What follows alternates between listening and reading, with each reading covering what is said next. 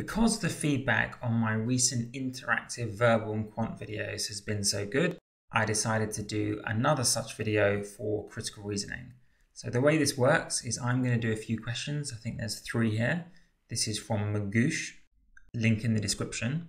And these questions I haven't seen before, but I'm going to use them to demonstrate the techniques that I would use for critical reasoning. Quick recap of those techniques. I've done several other videos on critical reasoning that I'd urge you to check out. But I'm going to quickly recap the techniques I'm going to use before doing the questions. The first technique is to read slowly, not rush through reading. We have to conquer the passage before we get to the answer choices. If you rush, you'll get to the end, won't understand, won't know what angle they're going for, and be much more likely to get it wrong. So read slowly. Number 2, we're going to critically engage with the text. What that means is we're going to say things like, interesting, I didn't know that. Why is that true? That sounds wrong to me. I disagree with that. That encourages the brain to actually be interested in the text, and therefore your brain will have a much higher retention level compared to if you were not interested in what you're reading. If the brain's not interested and engaged, you won't remember or retain anything. So I'm going to trick the brain into being interested in the text. Number 3, I'm going to try and predict the answer before I look at the answer choices. I'm going to try and see the flow of the paragraph, spot any logical flaws or logical gaps, and predict the answer. Anyway, enough build up. Let's get to the question. I haven't seen these before. There's 3. We're going to see the answer as soon as I see the answer after each question. So you can see my mistakes live. I won't edit out any incorrect answers. Without further ado, let's get to this, question 7. The Malbec grape, originally grown in France, has become the main varietal in Argentina. I don't know varietal, but sounds interesting. This is surprising, because most Malbec grown in Argentina is grown at high altitudes. Whereas the Malbec grape once was grown at low altitudes. Why is it grown at high altitudes when before it was grown at low altitudes? Therefore, Argentinian wine growers should grow the Malbec grape at low elevations. First things first, I don't really agree with that. Just because something worked in France at low elevations, why should it not work at high elevations in Argentina? Just because something works in one place doesn't mean a different thing can't work in another place. So I don't agree with the conclusion here. We can imagine many reasons why Argentina is going to be different from France, and therefore it doesn't matter about the elevation down in Argentina or whatever. Anyway, which of the following, if true, would most weaken the conclusion? Remember, the conclusion is very specific. The conclusion is about Argentinian wine growers growing the Malbec grape at low elevations. So I'm particularly looking out for answers that relate to that specific conclusion. I'm not going to get distracted by other things. Okay. The Bordeaux grape is the most popular grape in France. No, this is not going to be right. Okay, so yeah, we're not talking about Bordeaux grape. B, some varietals are unable to grow at high altitudes. The main reason I don't like that, the word some, okay, just because some are unable to grow at high altitudes doesn't mean others aren't. So I don't like that. And I don't really see how that particularly relates to Argentina anyway. C, the soil at high altitudes is filled with nutrients that help the Malbec grape grow. Well, that would directly weaken the conclusion. The conclusion is relating to wine growers growing at high altitudes and being told to grow at low.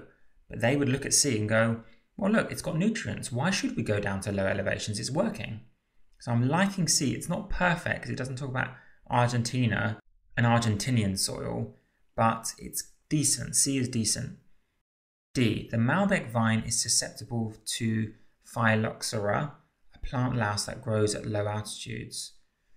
Ooh, that is tough because that does bring in Malbec specifically and does give a reason why low elevations or altitudes aren't necessarily best for it because it's got this disease.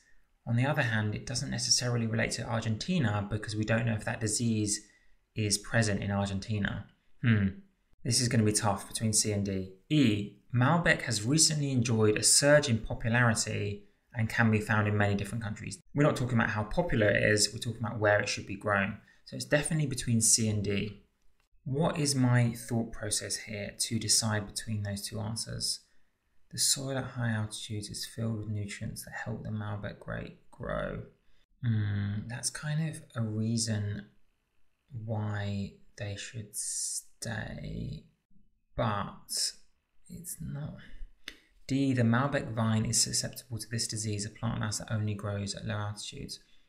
Some people would argue that because D specifically uses the phrase low altitudes, then that more directly links to the conclusion about low elevations in that final sentence. So you could argue that D is tighter toward the conclusion. So D is looking like my default choice, but I have to double check because what's wrong with C? The soil at high altitudes. Yeah, I really can't distinguish C and D that well. This is definitely my weakness in not being able to see the difference there. I think C looks like a decent answer too. D, as I say, seems slightly tighter to the conclusion, but I genuinely don't know. So let's just find out. You know my default guess, and I was right. D, yes.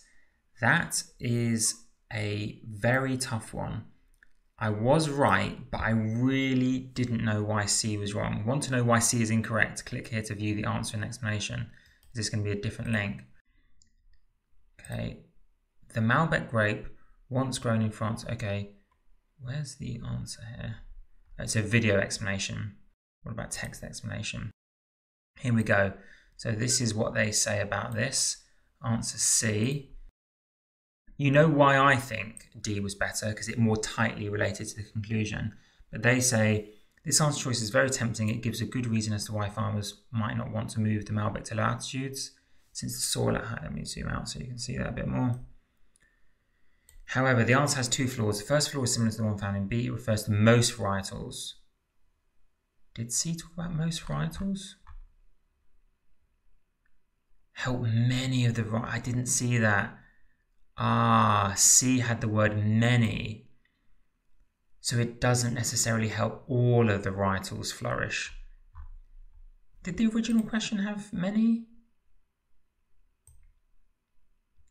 No, it didn't. They've changed it. No, because look, C here didn't have the word many. So I was right not to spot it. So I don't know. They're saying that the word C, the answer C had the word many in, but it didn't. It didn't, not in the original version. It doesn't refer to most varietals. In this question here, on the website, they have many, but not in the original that we saw. Going back, basically, I would say that C and D were indeed actually two viable correct answers. And again, why did I pick D here? I'm quite proud of this one.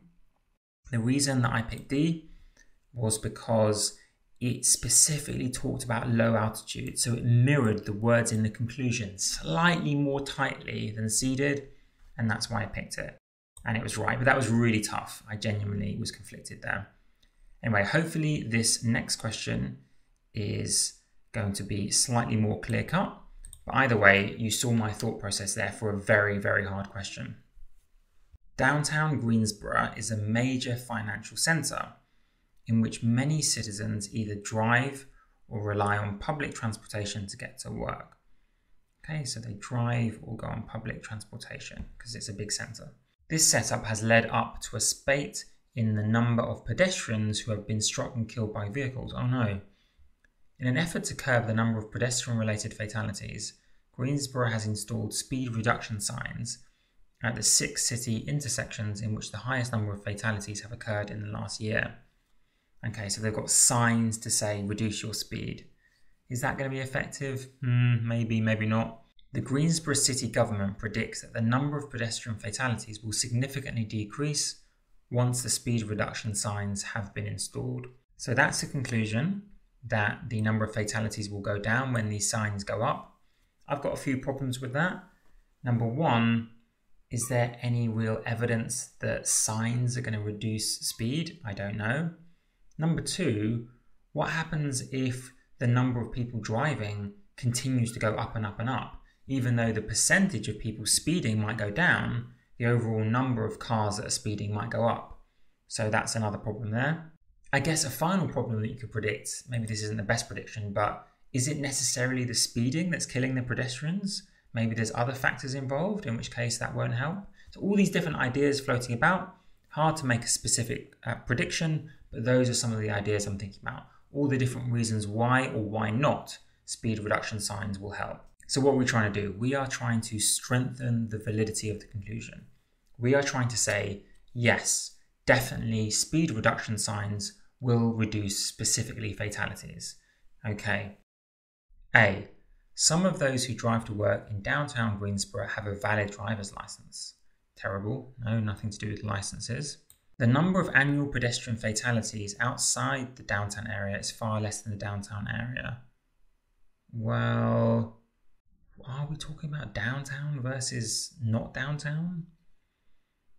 And it doesn't really say whether these signs are in the downtown, but they're in the city intersection, so you presume that's maybe downtown. But this doesn't seem that good of an answer really to me.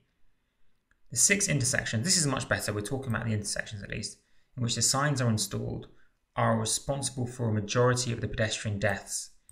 Here we go. This is much better as an answer. Why is it better? We're specifically talking about those 6 intersections where the signs are going to go up. So we like that.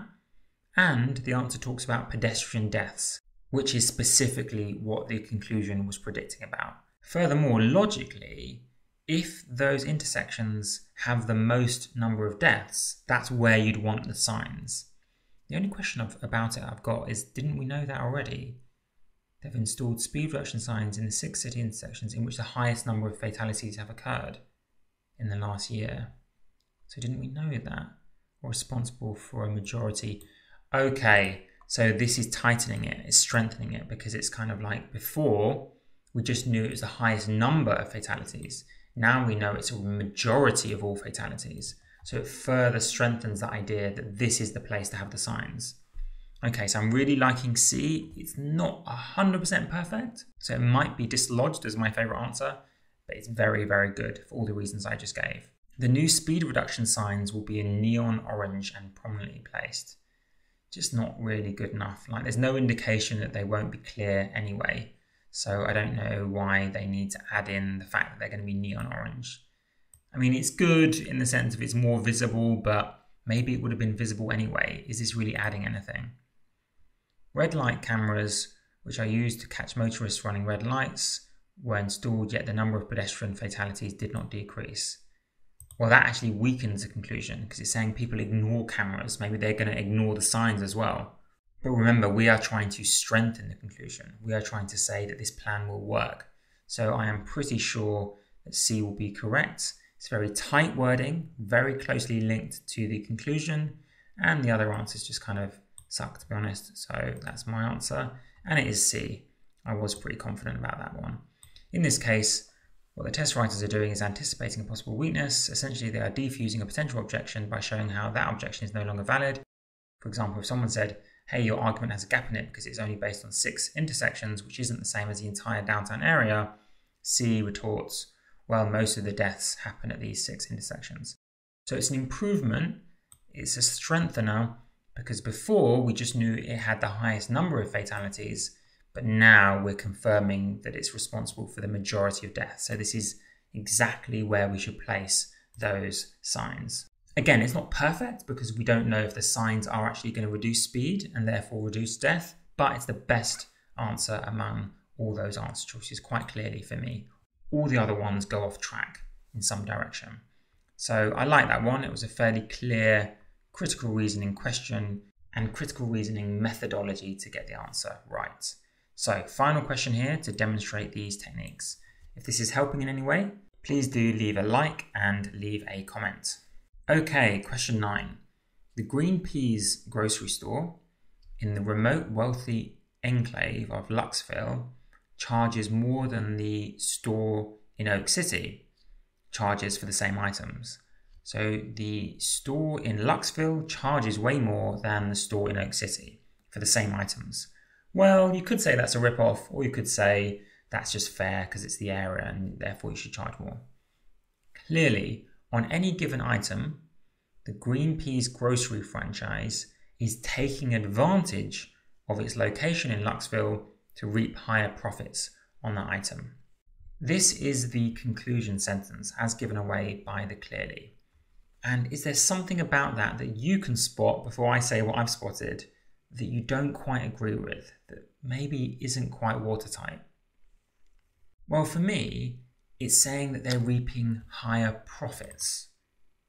Whereas this sentence said that they charge more. And that's not the same thing. There's a logical leap there. There's a logical gap. Just because they're charging more doesn't necessarily they're reaping higher profits. Maybe their costs are more. Maybe the cost of renting or the cost of supplying those items or the cost of paying their staff is higher in that location and therefore they're not getting higher profits.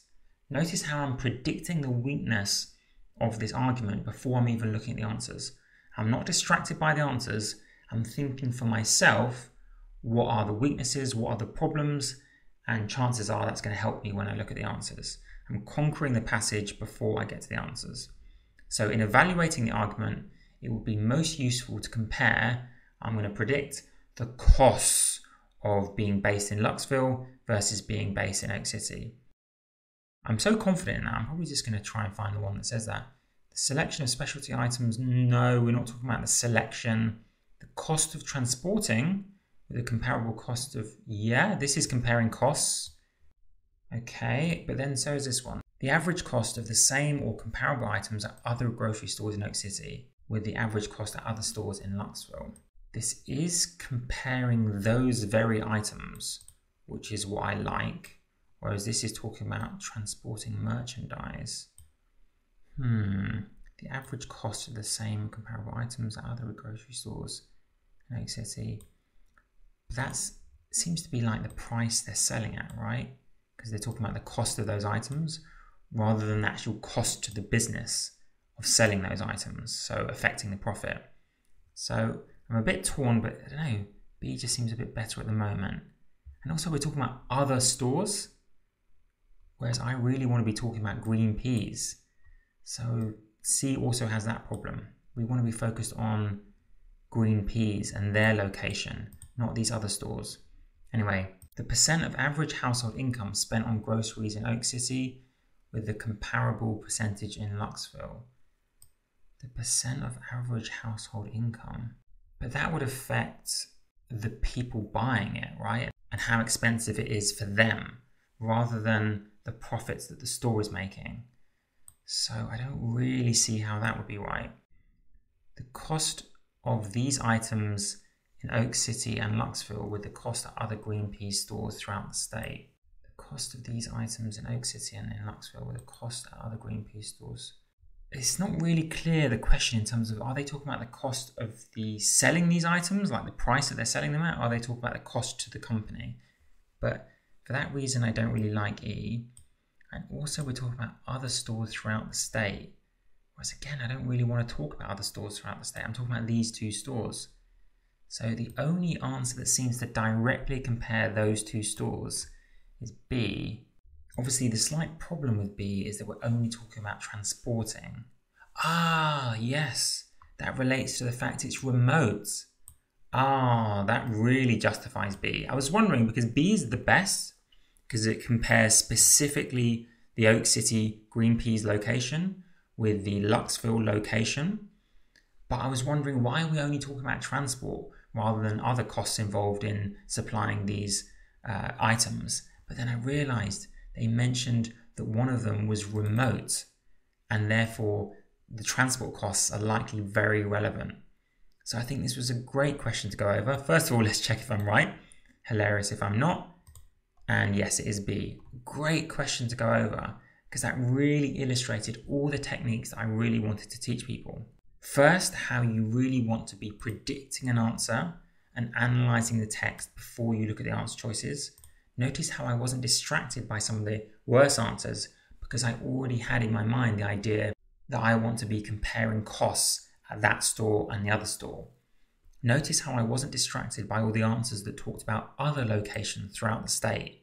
No, we're not talking about other stores, we're talking specifically about these two green pea stores. And if you look closely enough, actually the only answer that really compared those two stores in terms of costs was B. A did compare the two stores directly, but it was talking about the selection, which is not particularly relevant.